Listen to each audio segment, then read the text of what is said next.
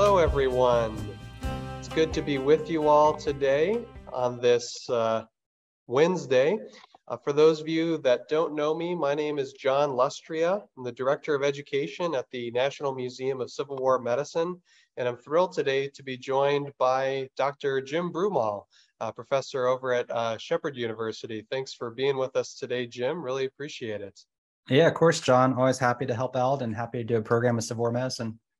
That's what we like to hear. So this is going to be, I think, a really interesting conversation today, and it's a little bit different than some of the programs we've done before, where in some ways this is sort of a work in progress talk, as opposed to talking about something that's already published. So Jim is sort of working on these ideas almost in real time.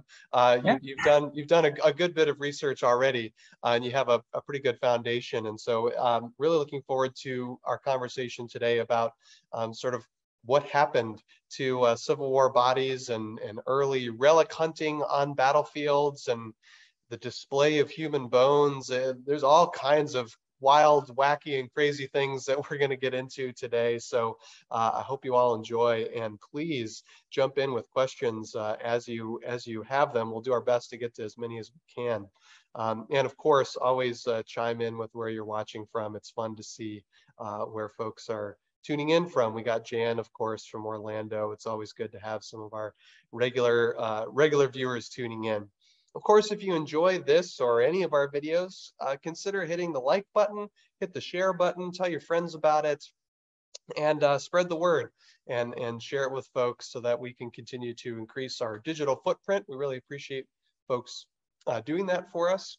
And if you want to take your support to the next level, our current fundraising campaign, we're working to raise some money to purchase 2 letters written by the famous Clara Barton about her time living in the space actually where I am right now. I'm at our Clara Barton Missing Soldiers Office Museum location. I just did a tour a little earlier today, and the letters that we're trying to purchase and preserve and bring into our collection talk about her time living in the space upstairs and how she rearranged the room for the Missing Soldiers Office. So you can find a link to that in the comments. Please help support us in that way, and we'd really appreciate it. So let's see, quickly popping over the comments. We got people from Ellicott City, Maryland, Lakeland, Florida, Pittsburgh.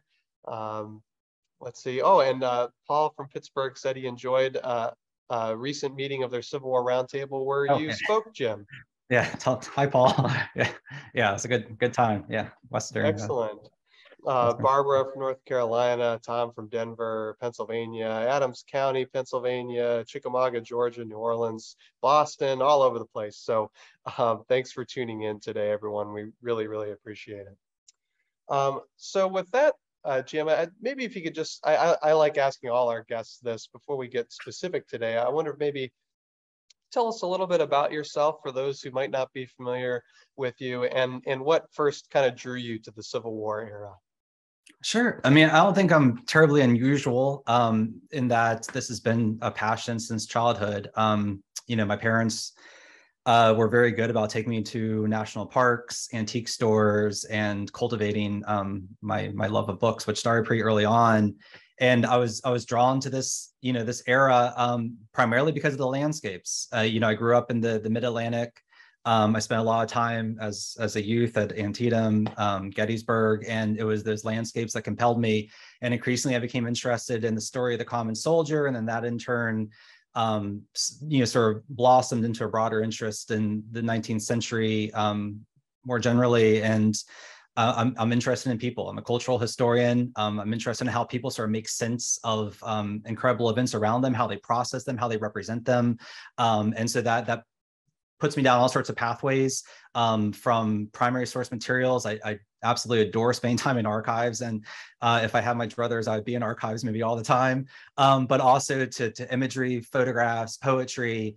And the Civil War era is just so incredibly rich in this just breadth of expressions and source materials. And it's really that material that started to define my career. And I've been incredibly fortunate. I teach 19th century history at Shepherd University, which is, if you haven't been there, in Shepherdstown, West Virginia, 5 miles south of Antietam Battlefield, 12 miles from Harper's Ferry, 50 miles from Gettysburg. So I'm right in the heart of it.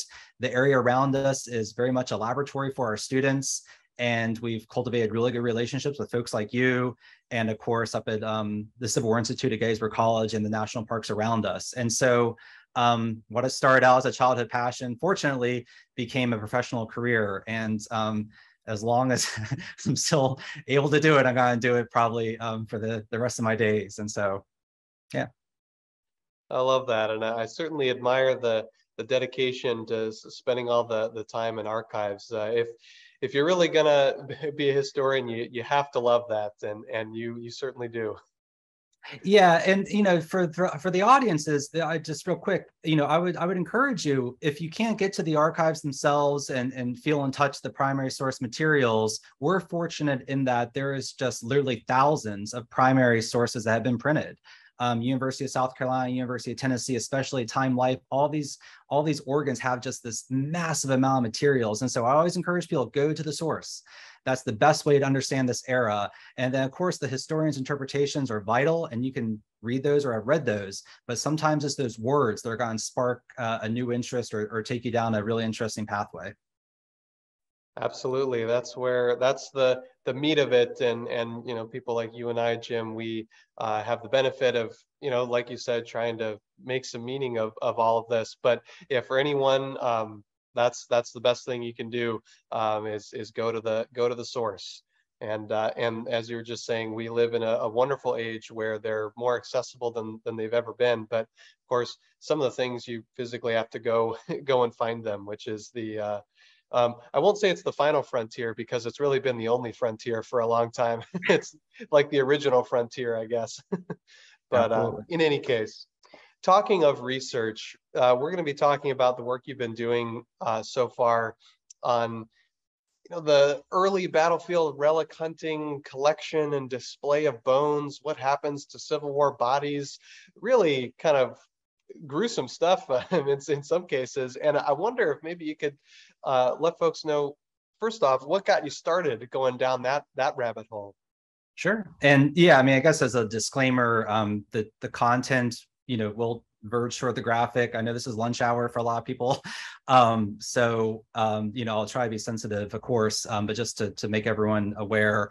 So, the hook is really the famous man and his letter, right? Sullivan Ballou. I'm sure your audience has seen perhaps numerous times Ken Burns's The Civil War. And, in the earliest of episodes, he has a letter which has been disputed its authenticity, but he has a letter that is often attributed to Sullivan Ballou to his wife days before the Battle of Bull Run. And it's an incredibly mesmerizing, compelling scene. And then we, of course, learn of Ballou's fate, and that is killed at the First Battle of Bull Run. And I've encountered, I guess, two audiences. One audience seems to know this story well, and the other audience, which I was in that camp, has never heard of it. And so as I became interested in a broader project about battlefield relic hunting, the collection of artifacts from the field of battle, I started finding excerpts of an 1862 congressional report about what they were portraying as the atrocities on the Bull Run or Manassas battlefield. And in particular, Ballou's name started to pop up time and time again. I thought, oh, that's odd. Ken Burns didn't certainly mention this story in his, in his documentary. And, this isn't going to be a knock on Burns, because I think that documentary did incredible things for our profession and our field and the history that we love. But there are certainly moments when it tends to romanticize the conflict. And I think we as a society have done and continue to do that very much. But there are some truly grim episodes in this conflict. And it's important to remember that in many cases, these enemies, although we often think of them later as sort of torn brothers or a conflict that is defined more by reconciliation or white reconciliation and reunion than by anger and hatred, there is a lot of hatred and anger between these two sides throughout the wartime era. And as Carrie, Janey, and other scholars have documented, it continues well into the post-war period. And so in this episode, as I'm going through these newspaper reports, I start seeing these accusations that Georgia troops, is what the newspapers purport, Georgia troops started to unearth Union dead shortly after the battle. And in some cases, they sought to collect shin bones and arm bones that were, again, purportedly sawn into small sections and made into finger rings. And then in other cases, they started to take human skulls. And the human skull that pops up time and time again in these accounts is that of our famed Rhode Island officer, Sullivan Ballou. Now, the supposition is that the Georgia soldiers were maybe trying to seek revenge from the colonel of that regiment, and instead found the body of Sullivan Ballou and used it in lieu of the commanding officer of that regiment. We're not entirely sure, but suffice it to say, the grave is fundamentally disturbed. His remains are later identified by Union officers, including the Rhode Island governor, because of a distinct shirt that was thrown off to the bushes to the side, and the accounts of local enslaved and free African Americans, as well as, I guess, loyal white Unionists in the area who sort of watched this unfold. And so Sullivan Ballou's body is removed from its grave, and his head is ultimately taken as seemingly a trophy of war. And that in turn got me sort of down a really grim, dark rabbit hole as to whether or not this is an unusual feature of American life or of the Civil War. And I sort of started thinking back to my colonial history. And in fact, there are a couple really prime documented instances when similar things have occurred. During what is known as King Philip's War, the Wampanoag leader Metacom, or King Philip, is decapitated, and his head is ultimately placed on display outside of Plymouth Colony. In the early 19th century, during the Seminole War, Osceola, the war leader, he likewise loses his head, and it sort of has a separate history from the rest of his body. And then for the Civil War era, I, at first, and indeed have published a little bit about this, thought that this was an isolated incident. But I'm going to give a shout out to the Civil War Institute up at Gettysburg College. The first time I've ever really done anything publicly about this material was there. And that audience was primed for this discussion. And I was really grateful for the feedback, which included a whole series of similar incidents that I had never been aware of. And the two that I'll highlight for the viewers before we go back to maybe some of the core content here is Lewis Powell, one of the Lincoln conspirators. His head is ultimately removed and taken as a trophy. And then the famed partisan bushwhacker William Quantrell, his head is removed from his body and has a separate life and is actually today buried in Dover, Ohio. And so while this one incident at Bull Run, which was beyond just Ballou's grave, there are many graves that are being disturbed by Confederate soldiers. And again, according to the articles by Georgians in particular, but there are several incidents that occur throughout the wartime era, at least of more famous figures having their heads likewise removed and then taken as trophies. And so that's sort of the basic contours of where I was going. And again, it was just a series of newspaper searches for relic, atrocity, and then ultimately the Liberator and the Christian Recorder, time and time again, were publishing huge sections of the report that Benjamin Wade had spearheaded, this congressional investigation about this. And it in turn fueled, as we'll talk about later, cartoons and critiques of Southern society and more newspaper articles. And so this was an incredibly inflammatory event. And I think what's so remarkable to me as maybe an ill-informed historian is that it suffers a fate of erasure. Again, there are certainly people who know about it. And when I mentioned, they're like, oh yeah, you didn't know that. But I think there are more people who don't know about this story. And instead, I think we're a bit more comfortable with the more romanticized depiction of Ballou's tragic but noble ending at Bull Run, as captured so well in Ken Burns. But then there's this whole other story that we can unearth, quite literally, about his remains and the fears that soldiers harbored and the atrocities that are sometimes committed on these battlefields, and how this war spurs an incredible frenzy to collect quite literally millions of wartime objects that in some cases are macabre and they are human remains, but in other cases, more often than not, it's the material that were left over by the armies. And so that's, sort of in brief, I guess, is what I started with and where I'm going. Yeah, what a fascinating story, and it certainly was unfamiliar to me. I didn't realize what a, like you, what a event, that was, and the controversy that arose as a result of it, and investigations. I mean, that's pretty wild.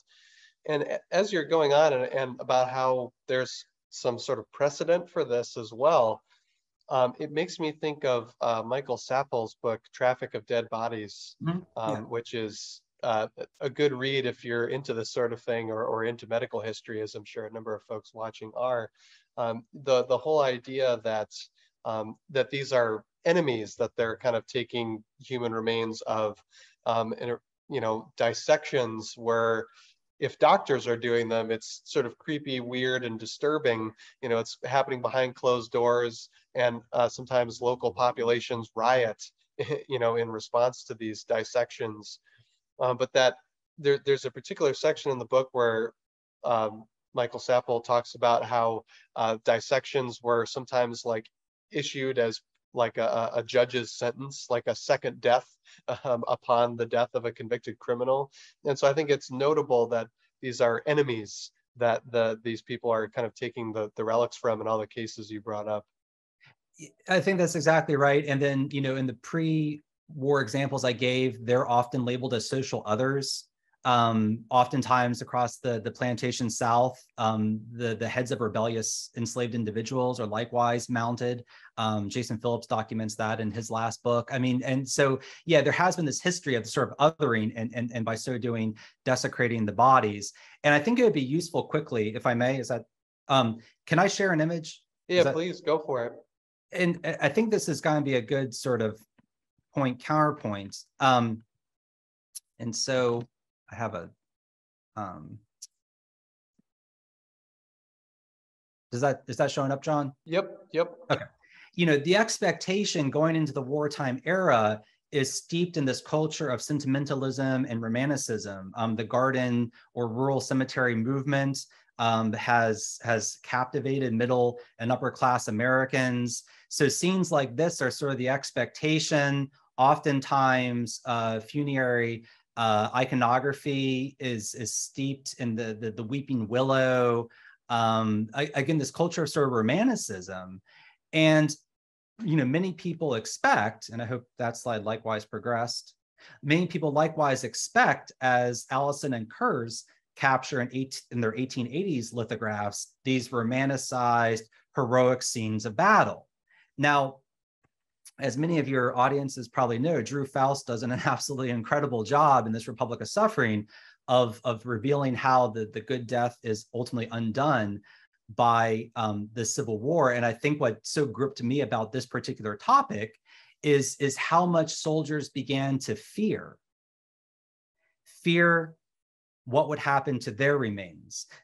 Many are less concerned about the grisly wounds that they're most likely to sustain or the terrible diseases that would impact them for the rest of their life than they were of scenes like this. And in one particularly, I think, compelling letter, I don't have it in front of me, but a North Carolina soldier is writing to his mother talking about the Bull Run battlefield, and he sees a grave. It's been hastily covered over with dirt.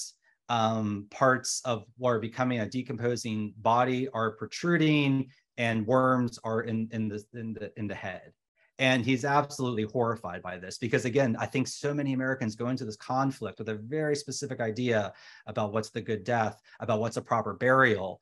And what they can't comprehend is the scale of carnage and the immediate crisis that all these battles start to produce. There are simply so many Americans being killed that these hasty, anonymous graves become necessary. They're not well marked. And then in this one horrific incident, those already sort of liminal spaces are desecrated by the enemy. And so that uncovers and reveals all sorts of fears that Civil War soldiers harbored. And then they're seeing them get realized before their eyes. Yeah, that's such a fascinating angle to this that I hadn't even thought about it. And you preempted Anna's question in the comments asking about how the Civil War / Victorian view of the good death kind of mesh with this. So you got that question covered there. And again, folks, please do type in your questions. We'll get to as many as we can. But that I think was such a notable point because, of course, at least when I think about the good death, I think about like the moment of death, the act of dying, surrounded by loved ones and all that sort of thing. But the kind of final piece of this is a proper burial and one that is to remain basically undisturbed for, unless it's to go back to a family plot. And how tenuous a lot of these Civil War graves are, grave robbing, bone stealing incidents aside, they're pretty, shallow graves, and you're left up to the whether the burial party does a good job or not, or is feeling exhausted from all the work they've had to do so far. I mean, you're putting a lot of pretty weighty responsibility in the hands of some dudes who are doing some work. So that's such an interesting distinction and aspect of the good death that I haven't given a lot of thought to, and how important it was. Well, and it cuts two ways. And so on the one hand, it's creating these fears in soldiers, and it's also just leaving a lot of families with unresolved questions, in that they're not going to probably be able to retrieve the bodies as they had done, in the pre-war era with family deaths, which often occurred within the home. I mean, bodies were often prepared, within the domestic space. And then, as you noted, in many cases, among rural families, the body most likely would be buried on the family land. And so there'd be this close proximity always. And so, one of the problems that the war engenders is that there's just so many dead who are ultimately going to be unknown. And so many fates are more or less probably secured that they know their loved one died at the Battle of Antietam or the Battle of Gettysburg, but the remains of the body are ultimately unknown. And so families will start finding ways to navigating the mourning process. And so sort of a side excursion that I won't go too deep down, don't worry, is that, there's this other phenomenon that's occurring during this period where there's just this huge traffic in items from the battlefield to the home front. Joan Cashin, among others, has documented this in great detail. And what I'm trying to connect to this overall project isn't so much the souvenirs and the relics that the curious spectators are seeking, but rather it's the intimate items associated with a loved one who's killed in the fight. And again, it's beyond, I think, our expectations. And it occurs in the war's first days with the death of Elmer Ellsworth. And Ellsworth does receive a proper burial according to the dictates of 19th century society, but in a very curious incident that becomes widespread, the family saves the frock coat in which he's shot and killed. It has a huge blasted hole in the left breast, and the jacket was severely bloodstained. His Confederate counterpart, John Q. Marr, the very first Confederate officer killed in the American Civil War, his uniform is likewise saved. And so you see families putting this material culture in their parlors, in their front parlors, and using it to advance the mourning process in ways that I think, again, 19th century audiences were entirely unprepared for. And it has a lot to do with the unresolved nature of many of the wartime deaths, and the fact that, again, so many men are being buried in these anonymous trenches. Yeah, and it's almost watching them sort of make up new rules as they go along out of necessity, essentially. That's exactly right.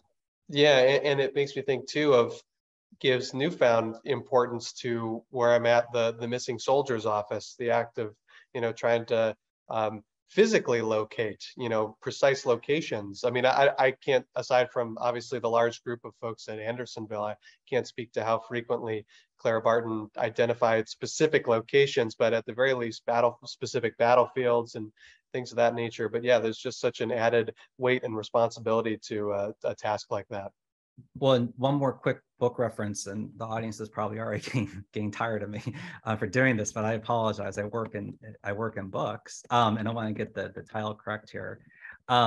Historian down at the University of Georgia, Stephen Barry, just published a book based upon his Burroughs lectures at Penn State, Count the Dead, and it's an incredibly fascinating book that goes back to antiquity and then moves into the modern era. But he has a very powerful middle section on the Civil War and this duty, this obligation of starting to count, as Barton did and her staff did, count the dead, and how that transforms the ways in which we think about conflict. And so again, Steve Barry, Count the Dead is absolutely phenomenal. I read it in a day. I was so excited by it. Yes, and we're hoping to have him on as well to talk about that. So get excited for whenever that happens. We'll get there eventually. One other question from the audience I want to start to touch on what happens to these skulls and artifacts once they're taken.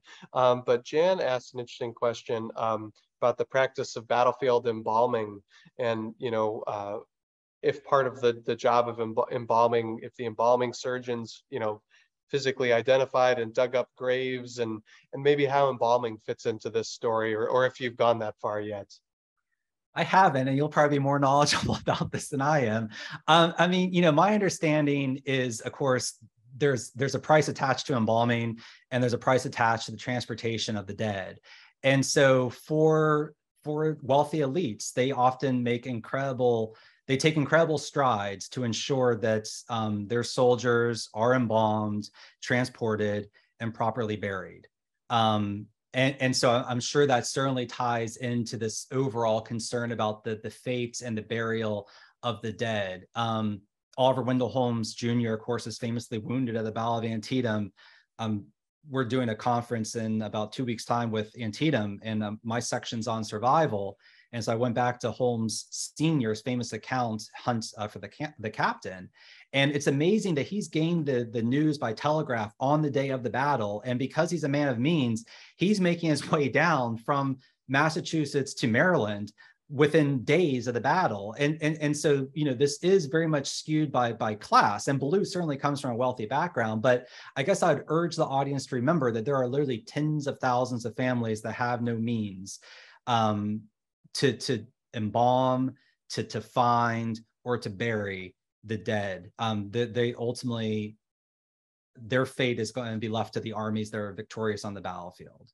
And so what then happens, I'll go back to Faust's book, is that we more broadly, at least in the United States as a society, decide that national cemeteries are going to be the best means of honoring those wartime dead, of consecrating these battlefields, which heretofore visitors to them were often critiqued in both Europe and the United States. That's an odd pastime, yet hundreds of people are coming to these battlefields right after the guns have stopped firing.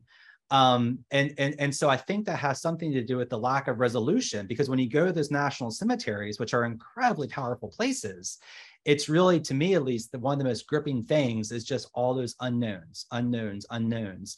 And so it's some means, I think, of closure. But I'll defer to you if you want to talk more about embalming, because again, you all are the experts in that arena. But it's an excellent point, and I'll certainly pursue it further. Yeah, well, not too much to add, other than my understanding, and I'm prepared to be wrong about this, is that most of the embalmings that happened, there were embalming surgeons that would basically follow the armies, and that they would identify bodies before they're in the ground. So I don't know how much digging up is being done by embalming surgeons. I don't think lots. Well, and the problem is, and again, I don't want to be gross. I mean, but the decomposition rate is occurring incredibly quickly. And so that's just something to be mindful of. And again, I'm not going to go into detail here, but read a book like Greg Coco's A Strange and Blighted Land that's just filled with accounts of the post-battle Gettysburg battlefield. Look at the images of Gardner and Brady. and you can immediately get a sense of how those bodies are transforming because of heat and because of sun.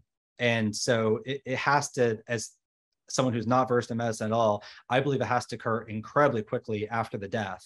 And again, it's very much skewed by class and then by just ability. There's only so many embalming surgeons working, but it does become a big business. And again, Faust has, I think, an entire chapter on it in This Republic of Suffering. But yeah, it's a good point. Absolutely. Let's go ahead and touch on what happens to these bones and things once they are removed from the battlefield. I mean, you mentioned, sometimes they would become rings and such, which is fairly disturbing. You sent along a great image that we used to sort of promote the program, and this might be a good time to bring this in. But yeah, what happens to these? Who's displaying them? Just speak to that if you would. Sure. And this has been one of the more frustrating aspects of the research, which happens. And so,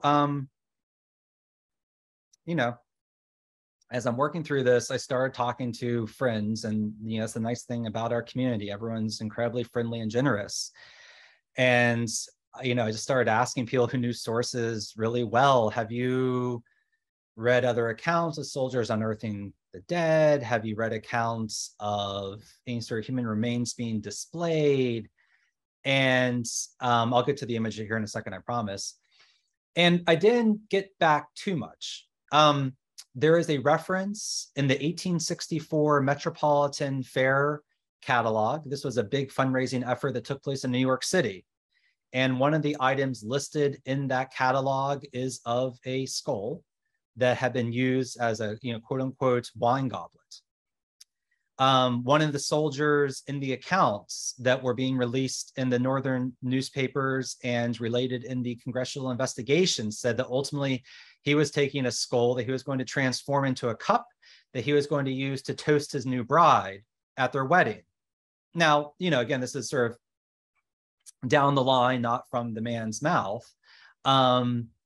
There are scattered accounts that I did get back of people making references to skulls or to human bone rings being worn and found in camp. My suspicion is that it was ultimately rather unusual, despite the frenzy that this episode, and again, Baloo's not the only one. There are numerous bodies that are being disturbed shortly after the Battle of Bull Run. And that in turn is being sort of discovered by white Northerners and then local Black and white audiences throughout the fall, winter, and then eventually when the Confederates retreats in the spring of '62. But the episode itself becomes fodder. And I had seen this image before, and I had sort of forgotten about it. And Angela Elder, I'm not sure if you've had Angela on. Okay, Angela's a fabulous scholar, and her new book, Love and Duty, is just exquisite. But she had it in there. I was like, oh, and I totally forgotten about it. And this image, appears in Frank Leslie's, and Frank Leslie's for viewers. A lot of Frank Leslie's illustrated newspaper can be found online, and Frank Leslie's, in my view, is offers some of the more realistic images of the conflict, especially the coverage of the Battle of Antietam, which I've been delving into really deeply for a presentation and for this book, are horrific and compelling and portray the war in ways that Harper's Weekly was often unwilling to do. Now, I will have a Harper's Weekly image here in a second. But this image, which is a cartoon, this isn't based upon any sort of factual Southern parlor, but what it does in profound ways is it transforms this sacred space into the profane. This is the heart of domesticity. This is supposed to be a middle-class white Southern woman. She's supposed to be attending the child at her footsteps, who is instead playing with a skull. She herself is drinking tea from a skull, and she is encased, quite literally, with human remains. And they quote this letter, which again is fabricated. "My dearest wife, I hope you have received all the little relics I have sent you from time to time. I am about to add something to your collection which I feel will surely please you. A baby rattle for our little pet made out of the ribs of a Yankee drummer boy." So this is a sensationalized image. It's incredibly inflammatory, but it also, I think, spurs this next image, which appears in Harper's Weekly. And this, again, is a fabricated incident, but what they claim is that a transport was captured en route, I believe, to London. And as they're going through the contents of the vessel, they find this incredibly dark assortment of items, including a goblet made from a Yankee skull, which could have been in reference to the quotes that the Georgia soldier supposedly offered to a bystander as they were unearthing these graves, a paperweight made from a Yankee jawbone, a reading desk formed from both whale skeleton and one of Lincoln's hired minions, furs formed of scalps and beards, a bell handle, almost Jefferson Davis looking like figure, head wreath of ditto, necklace of Yankee teeth. And so, this is absolutely horrific, and this incident clearly captured the minds and imaginations of Northern audiences. And again, sort of engenders fears, but also starts to raise animosities. How many acts of reprisal are going to be committed on the battlefield because of a series of images that circulate in 1862, or because of a series of newspaper articles that are reprinted over the course of 1862. And this is a point in the conflict where we're well into the second year. Shiloh, Antietam either have occurred or will occur, depending upon the day of publication. We're talking about the summer and the fall of 1862. And the war is just escalating in pretty horrific ways. And then all of this sort of floods the market, this propaganda. And so one of the things that I can't find any sort of direct evidence to suggest, but one would suppose that, again, it might escalate incidents of violence and it might spur acts of reprisal. But the other part of this, which I'm really curious about, I've just found nothing really on, and it's a really delicate question for museums, because museums often inherit collections, museum curators inherit collections that started in the 18th and 19th centuries, some of which have human remains. And it's an ethical question that museum curators are dealing with, but I've often wondered, are there small or historical societies or smaller, once private, now public museums that might have back in the collections some of these potential battlefield remains? I don't know that. We know, of course, about the more public scientific specimens and things of that nature, which are found in Silver Springs and Bethesda, and the museums that proliferate around DC during the wartime era and are still around today. But the fate of some of this stuff, I simply don't know. I don't know if it was cast off during the wartime era, in the post-war period, but the incident and its reporting certainly spurred among the Northern press a whole stream of propaganda that said this stuff is all over Southern households. This is the corruption of Southern women and Southern children, and these are the monstrosities that are being committed by Confederate soldiers on the battlefield.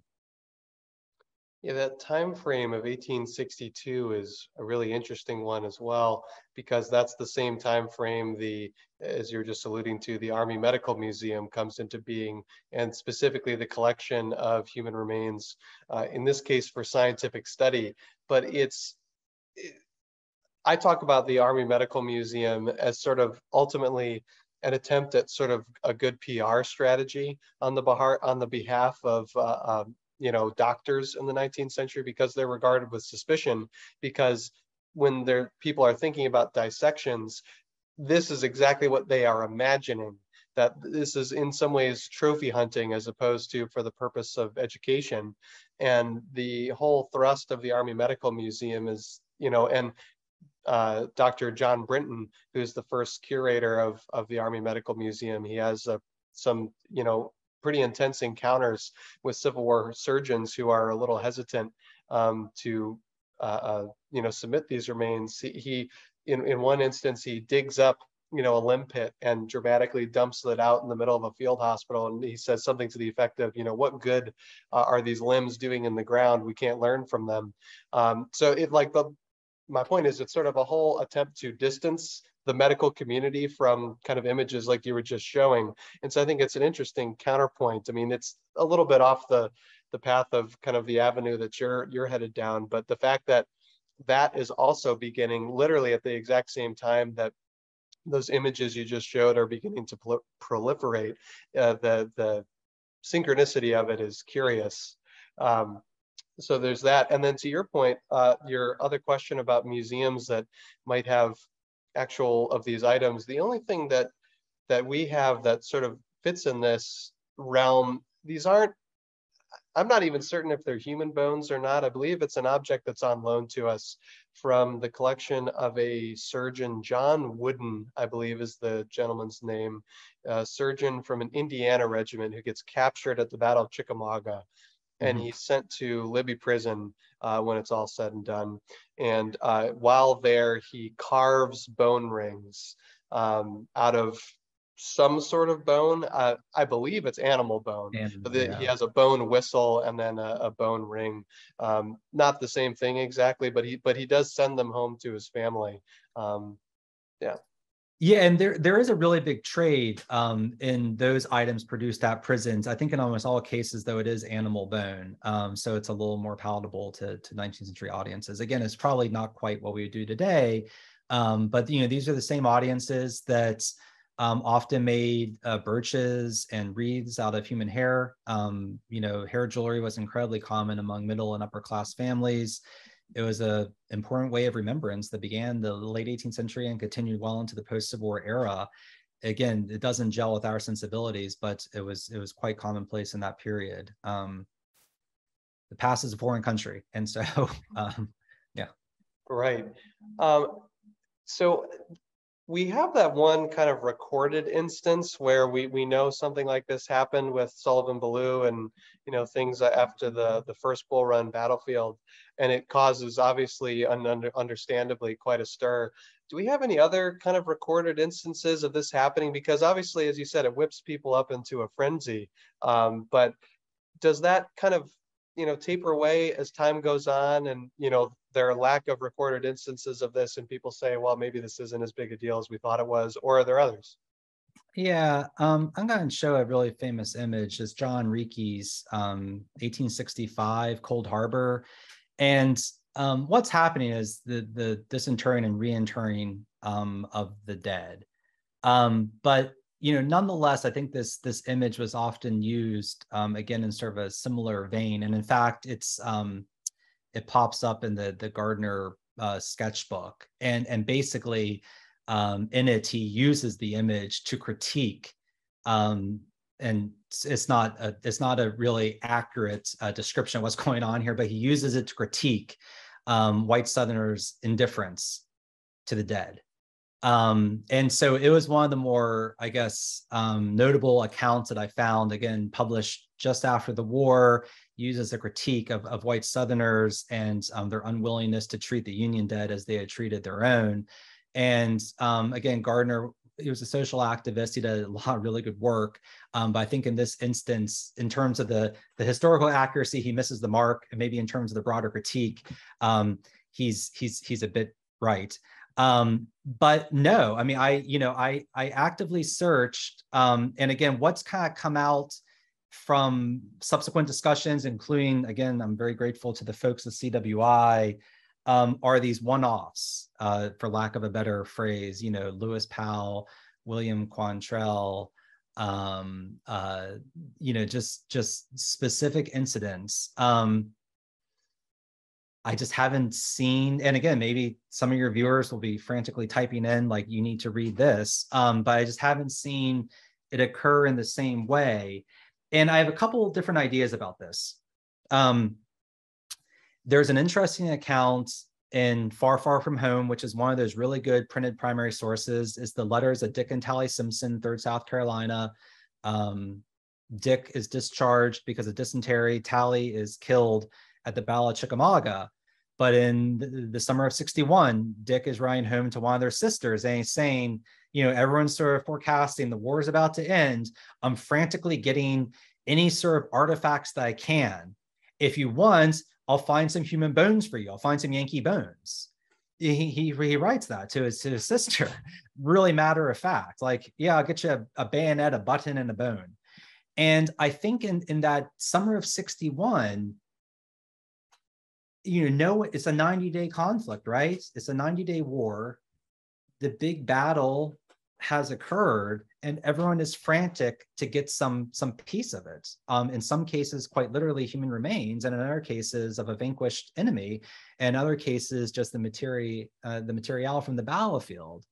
And so I think one of the reasons why it does occur when it occurs is because there was this idea that this was the big fight. I'm not saying it's ethical, I'm not saying it's moralistic or justifiable, but my hunch is that Confederates were frantic to get some sort of documentation that this is where they ultimately achieved, white Southern independence. This is where the war was won.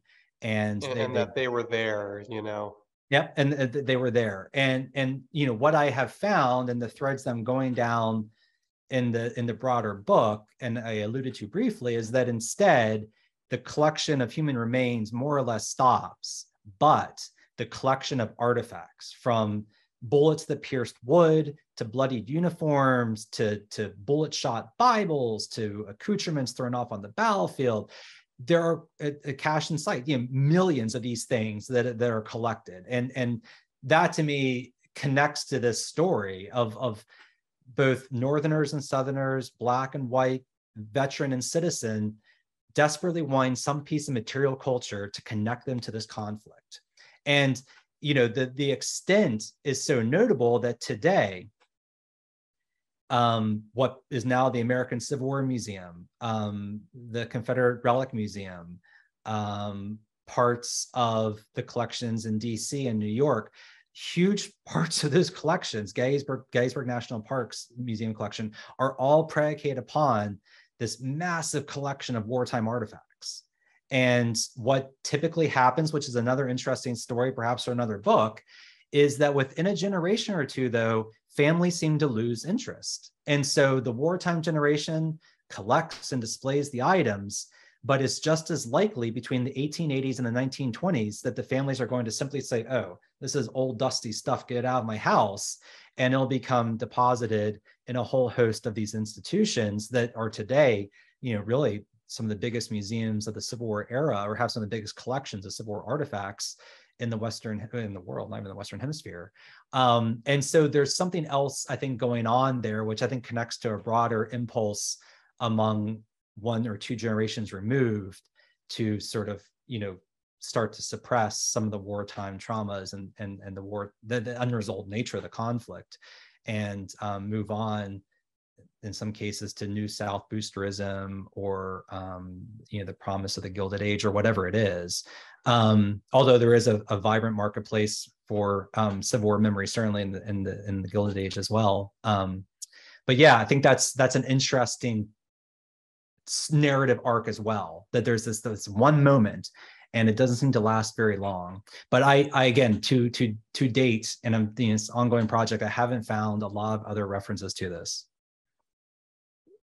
Yeah, actually, I'm recalling an instance in the early days of the war, also in 1861, at Harper's Ferry, October of 1861. There's a very small skirmish on Bolivar Heights, not tons of casualties, I mean, probably less than 50 combined, but that there are accounts, and my old coworkers at Harper's Ferry would be mad at me. I can't remember who supposedly did the mutilating. I don't think anyone was decapitated or anything like that, but bodies were sort of mutilated and sort of pinned up on trees or something like that. A pretty grisly episode. Yeah, and I think, and that's another avenue, which again we'll probably not get into today, but mutilation of the dead is another sort of story, and there are more documentable instances of that. Battlefield atrocities being committed against Black soldiers. I mean, there's certainly documentable instances. It's this sort of removal of the heads that is so unusual. Right. The bodies were quite literally boiled. to extract the bones. It was a very deliberate, methodical process. The clothing was often either burned or put into bushes to hide. They were deliberately trying to collect these bones as though they're processing an animal, as they had done, countless times on farms in the pre-war era. And so that's what marks this as so sort of unusual, is this very methodical, very calculated, very deliberate. Fascinating. Yeah, well, that is a notable distinction. Interesting question in the comments. A lot of the kind of press about this were Northern publications, accusing Southerners. Was there were the roles reversed? I mean, documented instances of this actually happening or not? Did the Southern press ever, accuse Northern soldiers of doing something like this? Yeah, this came up in the Q&A at CWI too. It's a great question. And, there's a couple layers to it, because the first is, of course, the argument can be made that this was simply a propaganda piece. Now, again, there's a lot of eyewitnesses that sort of bear out the story. They vary. In some cases, they're white Unionists. In other cases, they're enslaved African Americans. There are scattered Confederate accounts bemoaning the fact that people are doing this. They themselves are watching it. And now it does get escalated and elevated in the press. But I never found any Southern retractions where Southern newspapers were saying, no, this never happened, nor did I find a lot of counter arguments that this was being done to their dead. And so again, no, and I haven't exhaustively read, all wartime newspapers, of course, but that's, again, what's so odd about this is I didn't. And, I deliberately did kind of search out some of that stuff. I will say it's, in this day and age, a lot of newspapers are digitized. And so when I go to archives, I'm really interested in unpublished letters and diaries. And there are treasure troves, and you find all sorts of random stuff that you have to dig for. And when you find it, it's explosive. Newspapers, a lot of them are online and a lot of them are searchable. So, I've tried a whole host of different sort of ways to work the search engines. And again, it just hasn't revealed much. And that's not to say I've done a totally exhaustive newspaper search. But I've tapped some of the bigger databases, either as a subscriber or just the ones that are public, and it's just not coming up as counter accusations or as apologies or as retractions. I just don't see it. Yeah. So more to come on that potentially, or maybe not. Yeah. And as we're kind of coming to the end of our time here, I think this might be a good question to end with from Anna. Do you feel like our current fascination with some of the more gruesome tales from the Civil War are kind of an offshoot of relic collecting? Certainly at for us at the museum, I mean, some of our articles and posts that, tend to do well. One of the most viewed pages on our website is about facial reconstructive surgery, just the fascination with the grim, and because the pictures are pretty gruesome there as well. So I'm just curious for your thoughts on that. I think it's an interesting question. Yeah, and I guess I'll start with a totally different story. I was driving out to Delaware, and I was listening to an NPR story about someone who spent his career doing cold cases, and he helped solve some of the more horrific unresolved murders of serial killers in the late 20th, early 21st centuries. And he goes to these things called like crime cons, where people are really interested in serial killers. And one of his big, I think, obligations, he said, is to the victims and the families that survived, and to sort of humanize. So on the one hand, he goes and he speaks, so he clearly sort of enables. On the other hand, he wants to remind audiences that he has spent countless hours with families who've suffered because of this. And so I think with all this, we kind of walk a tightrope, right? The wartime dead didn't have any choice in being photographed. They were just photographed, and those photographs are being reproduced. That's something we don't do in a modern wartime environment, at least among United States soldiers. I think, and again, someone could correct me, I think Vietnam was probably one of the last times we had a lot of more uncensored photographs. So there's a certain delicacy that I try to be cognizant of and honor. We're reading lots of source materials by people who never thought other people would read them. other than their intimate families. Yeah. And so there's, again, this sort of obligation that I sometimes feel, and almost like I shudder at what I'm doing. But on the sort of broader notes, a happier note maybe, there's just an intense interest in material culture, the relics and the artifacts of the wartime era. And it's because I think, and I've dabbled in collecting throughout my life, and I've sold it and gotten us other stuff, and now I just deal with books. But it's like there's something about touching the tangibles, or for me, walking on the battlefield, that connects people to these stories in really profound ways. And that is transcendent. That was true during the wartime era, when, again, all sorts of Americans from all sorts of walks of life were actively collecting stuff associated from this huge conflict that fundamentally reshaped their society. And that interest has continued into the present day. I think in the best instances, these collections ultimately form the underpinnings of museums where interpretation and education is allowed. And in other cases, people like relic hunters, when paired with archaeologists, can be incredibly productive and incredibly useful in documenting heretofore unknown sites. But I think it's that materiality, that tangibility that really compels people. Though with all of this, I just always sort of caution that I think we have to be respectful and mindful of, that we're dealing with past, human actors, and they don't have a lot of say in ultimately how their stories are being told. And so I'm not sure if that exactly addresses the question, but at least that's my sort of, that's my response. Yeah, well, I think it touches on the idea that there is sort of, obviously there was a fascination at the time with relic collecting, whether it's human remains or more commonly material culture, objects and things. And those, I think you could argue, were collected in the first place because there was maybe a sense that people would be interested in, the stories that might be associated with them.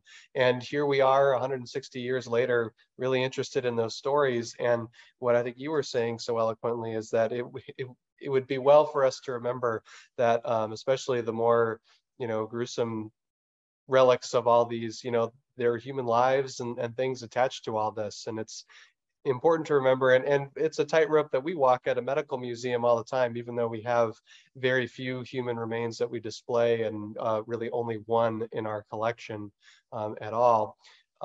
It's something that we're cognizant of as we're sharing stories of those who, suffered intently going through the medical system. So I think it's just something important to remember and be aware of, and that's probably a great place to draw this to a close here. And I'll add too, for folks that enjoyed today's program, there'll be more to come on this. I'm sure we'll have you back on, Jim, in a year, 2, 3, 4, or whenever.